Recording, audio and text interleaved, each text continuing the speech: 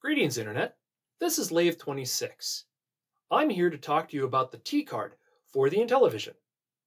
T-cards were used by game developers way back in the day to develop games for the Mattel Intellivision game console.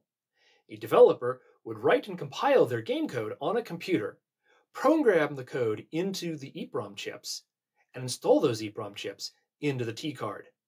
After that, they'd plug the T-card into the Intellivision and test out the game. Multiple designs of T-cards existed, each with differing capabilities, but they all behaved similarly. Using T-cards was just one of the ways to develop games back then. Sometimes T-cards left the development office to get software out in the wild. Those T-cards are notable because they are encased in a large plastic shell. Due to their large size, they were never sold to consumers in normal Intellivision game boxes. Rather, they were only used for non-end-user scenarios. For example, some early versions of the International Demonstration cartridge were sent as large T-cards before the more common and smaller International Demonstration cartridges were manufactured. Lastly, T-cards are occasionally called T-carts, with carts being short for cartridge. Enough talk. Let's fire this thing up. Okay, V3.3 in the corner tells us this T-card is an Intellivision 2 test cartridge, which was used to diagnose problems with the Intellivision 2 hardware. After running through the tests, there typically is a game at the end for the tester to play as extra confirmation that the system is working.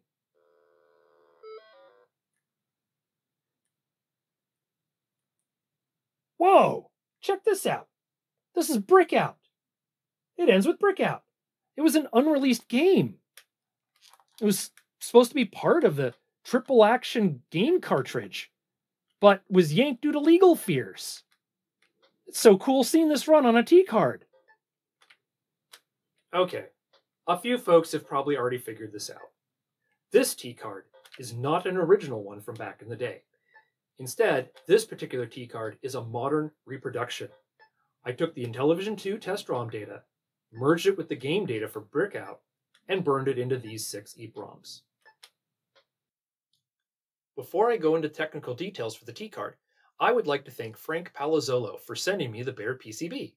Frank has been working with Evan Allen, also known as Abzman, who did much of the KiCad schematic and layout for the modern reproduction of the card. Evan has publicly hosted this design in his Abzman GitHub account. It can be freely downloaded from the link displayed in both the video and in the description below. This GitHub repository contains not just one, but multiple designs. One modern T-card design is an exact replica of the most advanced and capable design from back in the day. Another design is very similar, but makes some small improvements with a reduction in the chip count. A third design is even more advanced, and instead of the card being shaped like the letter T, it uses a modular, stackable approach that can theoretically support even more RAM and ROM than was originally possible. Besides GitHub, Evan has a blog post about his T-card work. A link to that blog post is also in the description below. Broadly speaking, various portions of the board handle different functionality. Because the Intellivision uses a time-multiplexed bus, meaning that address signals and data signals share the same pins at different times, this part of the board here is responsible for storing the address when it appears on the bus. This large area of the board has 4 copies of the same circuit. Thus, the following description applies equally to each of these 4 banks. These 2 sockets hold either RAM chips or ROM chips. They are typically installed as matching pairs of 8-bit wide ROM or 8-bit wide RAM to handle the full 16-bit width of the Intellivision bus. This chip holds the high 8 bits, and this chip holds the low 8 bits.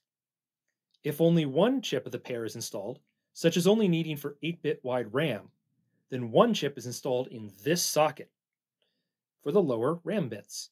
The max size supported by each socket is 4 kilobyte ROM chips or 2 kilobyte RAM chips.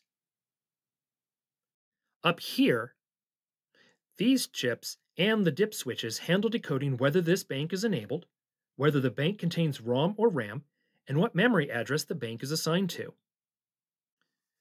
Before going into detail about the dip switch settings, I should mention that my particular board is an early version that used pull-down resistors instead of pull-up resistors. Thus, my switches rock the opposite direction seen on later boards.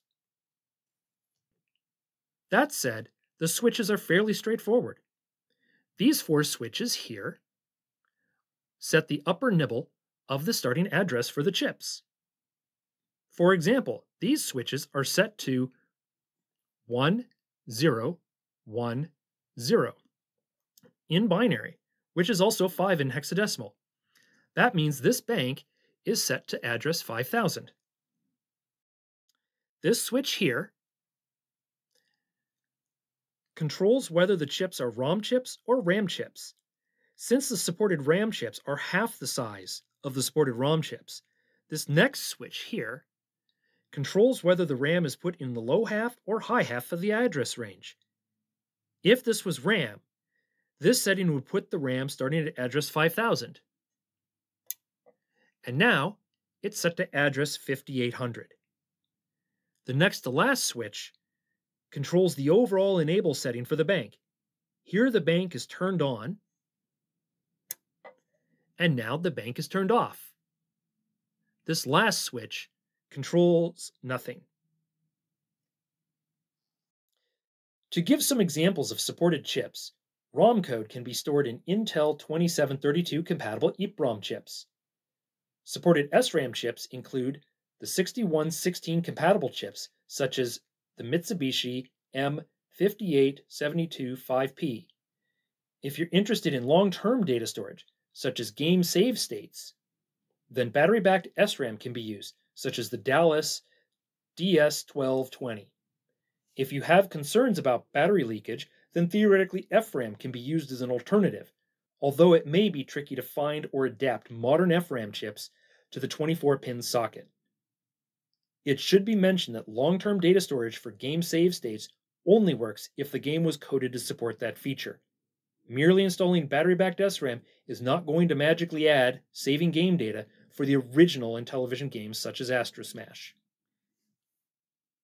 As a recommendation, installing and removing chips is best done using the right tools to avoid potentially physically damaging the chips, particularly with bending or breaking pins. While not strictly necessary, these tools are inexpensive. Here is an example chip insertion tool.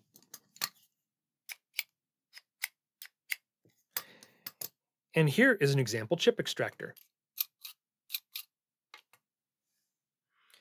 Also, since most of these chips have not been manufactured for many years, it may be necessary to purchase used chips from places such as eBay. Before using used chips, a pin straightener is quite useful.